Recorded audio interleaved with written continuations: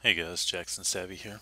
Today's Windows 10 tutorial is going to cover how to make desktop shortcuts to internet websites using three of the major browsers, which are Internet Explorer, Google Chrome, and Mozilla Firefox.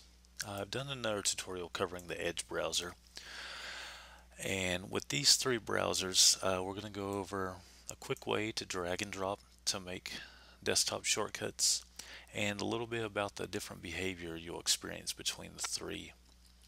Now to start out with, we'll be doing it with Amazon.com on all three browsers. So first up is Internet Explorer, and if you're not sure where to find it in Windows 10, just start typing in Internet in your start bar and you'll find Internet Explorer right there. Now once you've got it pulled up, go to whatever website you want to create a desktop shortcut to. And in this case we're going to Amazon. So once I've got it pulled up to the page I'd like, whether it be my account, the main Amazon page, or whatever website you're on, there's a little area to the left of your address bar. Let me make this a little bit larger for you, where you'll either see a lock, some kind of symbol, or an icon. In this case we've got the Amazon logo. So what we want to do is left click and drag and drop that icon off to your desktop. It's called a favicon. Now what that'll do is that'll make you a direct link to it on your desktop. So you can double click it. And I want you to notice in this case, I actually have Google Chrome set as my default browser. And you're going to see a little bit of different behavior when you create desktop shortcuts like this. In this case with Internet Explorer, it actually created a link to the website which opens up in Internet Explorer, which is currently not my default browser. Now the relevance of that is if you use multiple browsers, you will see a little bit different behavior. Now if I go to Google Chrome, I can do the same thing. In this case, it's going to be the little lock symbol here. It's not showing the favicon. So we left click and drag it off to the desktop. And now if we double click on it, it opens it in Chrome. Sounds simple, right? Now if we go to Mozilla Firefox is where it gets a little tricky. Okay, Firefox and Internet Explorer, neither one are set as my default browsers. But if I do the same exact set of commands here, left click on the icon or the lock to the left of the address bar and click and drag.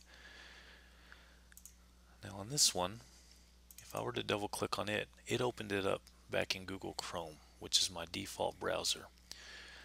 So the different browsers you use will have different behaviors when creating desktop shortcuts to websites. Now the process is basically the same for all three as you saw, but another little tweak that not too many people know about is, let's say we're on our Amazon page.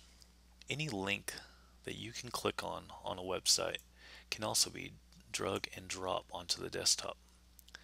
So we'll make this a little larger, and let's say I wanted my wish list to have a direct desktop link. Well, rather than clicking onto it and then going back up here and dragging that off, I can just go ahead and left click on this and drag it off to my desktop. And now I've got a direct link to it. The warning you saw was just making sure I did want to copy it over. But we can do that with any one of these. If we wanted to click on this one that was for help, left click and hold, drag and drop, hit OK if it asks you if you want to allow it. And you can do that for any subcategory, or you can go up here just for the general website page that you're on to drag and drop. And like I said, just be a little leery if you use multiple browsers that, like Firefox, created a link to a website, but it opened up in the default browser. So easiest way is to have your default browser set to whatever you use most often. And if you use something like Firefox or Chrome like I do, and occasionally you have to use Internet Explorer, just copy and paste it into that browser rather than getting your cache filled up on all your browsers and all your histories, try to use one main browser.